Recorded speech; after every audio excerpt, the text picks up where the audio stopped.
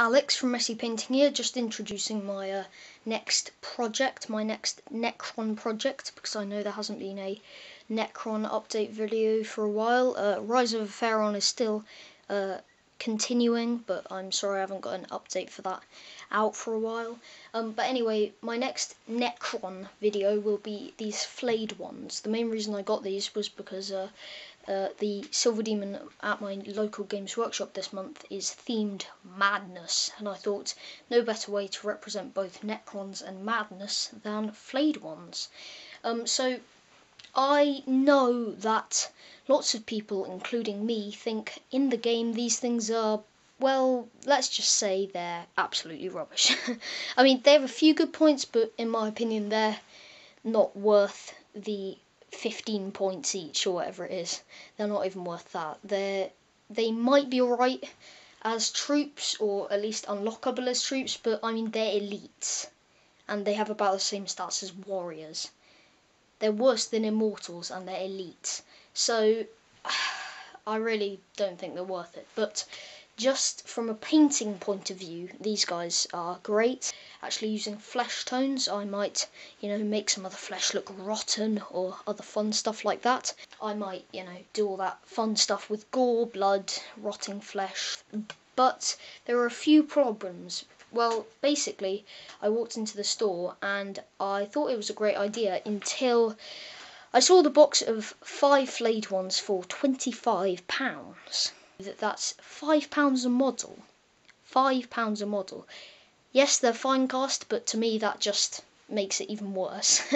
So I searched up on eBay to see if I could get a better deal, and sure enough I got a buy it now 4 flayed ones for 17 quid. Now I know that isn't that much cheaper. I'm not really into all that eBay bidding malarkey, so instead I just bought these 4 guys for 17 quid.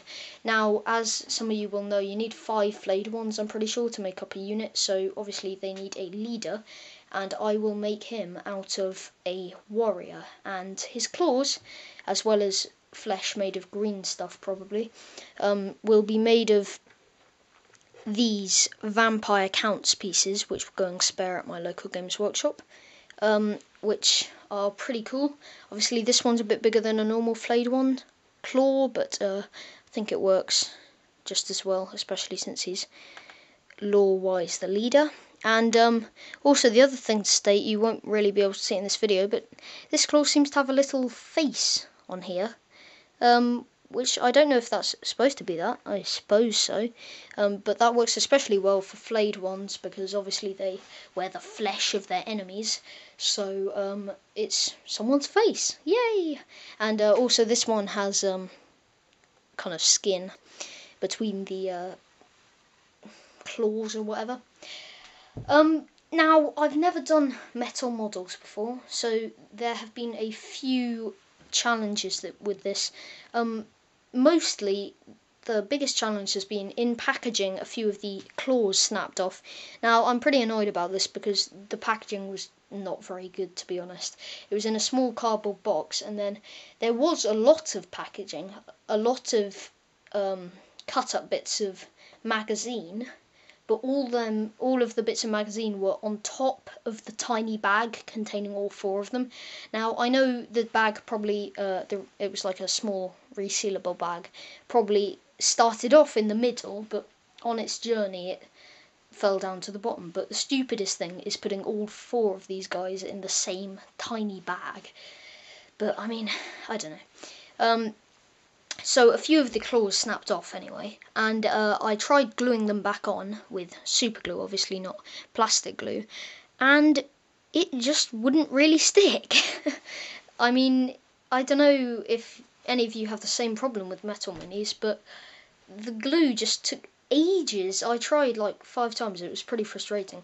I'd hold the claw on for about 15 minutes before it would actually stick enough for me to let go of it. It was just ridiculous. Anyway, the other problem I'm having is that, if you can see, the primer, I've just carried them upstairs in one hand, and already tons of the primer is scratched off to reveal the silver, the pewter, I think it is, underneath. And if you can see, if I just scratch that, with my nail, all of that primer just comes off like that. It's hardly sticking at all.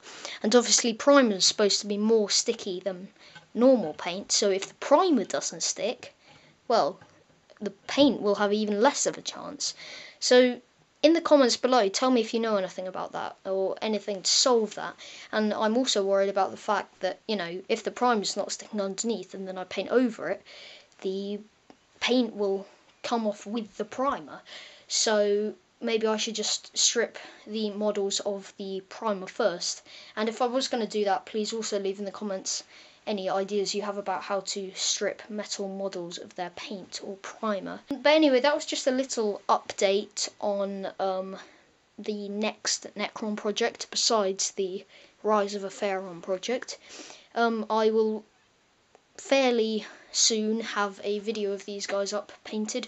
Remember, I've also got to fully make the leader from scratch, so it might take a while. But until then, or until Tom's next video, please watch some of our other videos, like, comment and subscribe. And this is me, Alex from Messy Painting, signing off.